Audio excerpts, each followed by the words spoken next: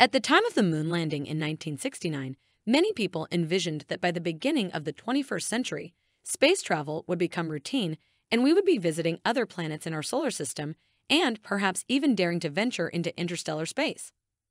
That future didn't arrive as planned. In fact, humans haven't made it any deeper into space than when we landed the moon in the late 1960s and early 1970s, though we have operated a manned orbital outpost, the International Space Station, which has been continuously occupied for more than 2 decades. NASA currently is planning to resume human missions to the moon in the mid to late 2020s as a prelude to astronauts eventually traveling to Mars. Many planets within the solar system have been considered for colonization and terraforming. The main candidates for colonization in the inner solar system are Mars and Venus. But those who've long dreamed of humans becoming a truly spacefaring race argue that exploring space provides down-to-earth benefits in areas such as health, mining, and security. And more inspirational benefits, too. Here are some of the reasons why we should colonize the solar system.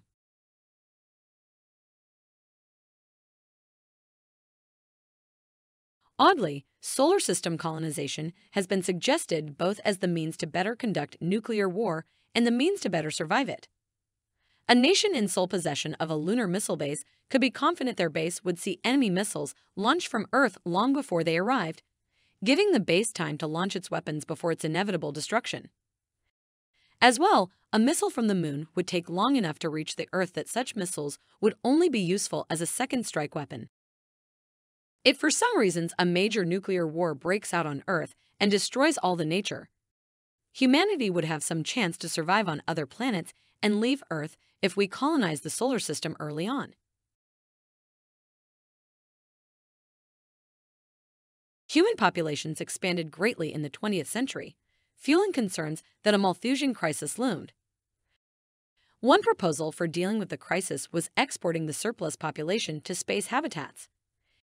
It was argued that even if the habitats didn't bleed off enough of the surplus, at least the habitats had a good chance of surviving the coming crash. This argument failed to convince for many reasons, not least of which is that if one assumes exponential population growth cannot be checked, all space colonization could do is buy a little time before every bit of mass in the solar system was either human flesh or the means to support it. Even interstellar programs only defer doom rather than preventing it. At the same time, if there were means to prevent Malthusian doom in space, the same methods could be used on Earth more cheaply and more conveniently.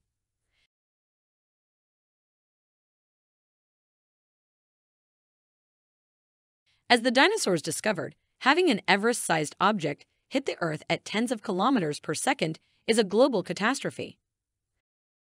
Smaller impacts compensate for lack of severity by increased frequency. Surely, avoiding asteroid doom demands a vast space-based network of observers, asteroid tractors, and the usual off-planet backup in case they miss one. Once again, human ingenuity is the enemy. Earth-based astronomers have done sterling work over the last 4 decades documenting the smaller bodies of the solar system. The population of potential impactors is far better characterized than it was when scientists realized the significance of Chicxulub crater.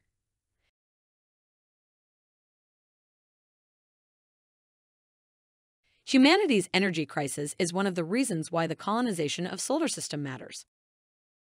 As astonishing as this revelation may sound, there was a time known as the energy crisis, when for various geopolitical reasons gas prices soared and caused all manner of undesirable economic side effects.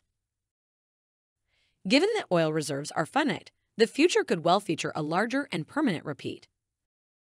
Space-based solar power stations exploiting 24/7 access to sunlight could offer a way to avoid future energy crises. Solar power is enjoying enormous growth right now, but the usual everything is much more expensive in space has limited it to the surface of Earth, at least thus far.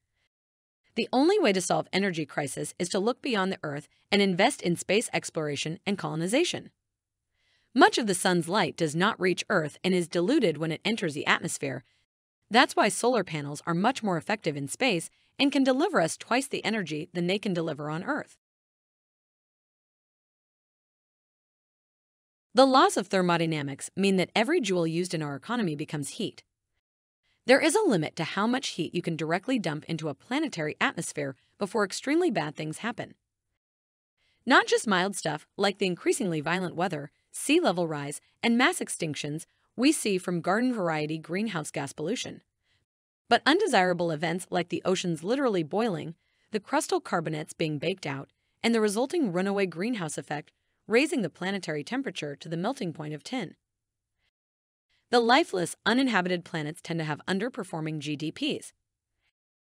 Happily, for humanity, we won't get to total planetary collapse through direct heat radiation unless we raise the planetary heat level to something 3 orders of magnitude greater than current levels.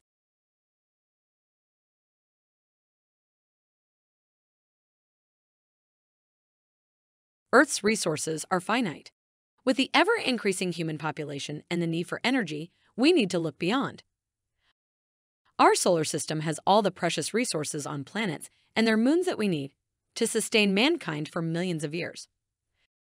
For example, colonizing the moon would help us to harvest helium-3 that is found in enormous amount on the moon for energy that can be supplied to humans on Earth.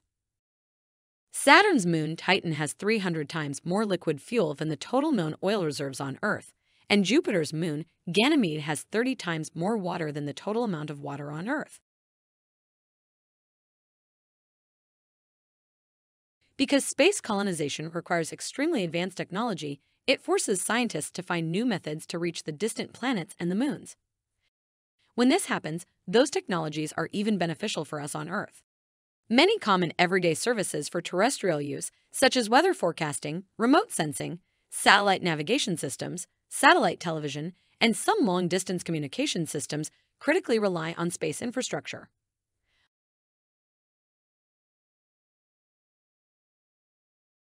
One of the advantages of space colonization would be the discovery of new scientific possibilities. We could build huge telescopes. The bigger a telescope is, the more light it can catch, and the better the sharpness of the image will be. We definitely require more data regarding the planets and moons to check out what resides on those planets. Recently, James Webb Telescope is the greatest feat in space technology, which is sending us precious data from the solar system and beyond. Check out our video on James Webb Telescope to learn more about it.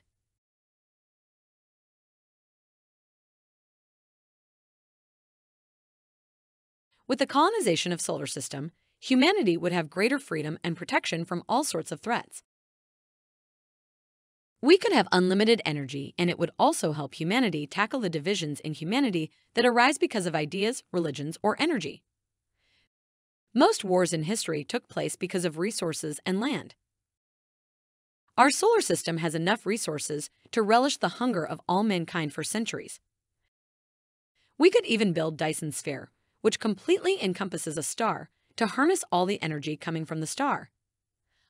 Although such technology is immensely difficult to create, but it's theoretically possible.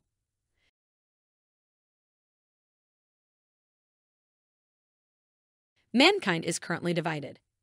If there was a sense of humanity in most people, we would see just a single nation on Earth, and there would not be any wars. However, that is of course just a fantasy. But once humanity realizes that they are just alone in this universe, then they would work hard to stay together and colonize the solar system together. Colonization of solar system would develop a sense of harmony and unity among humanity. That's all the time we have for today's video. Like this video if you found it helpful, and don't forget to press the bell icon so you won't miss any updates.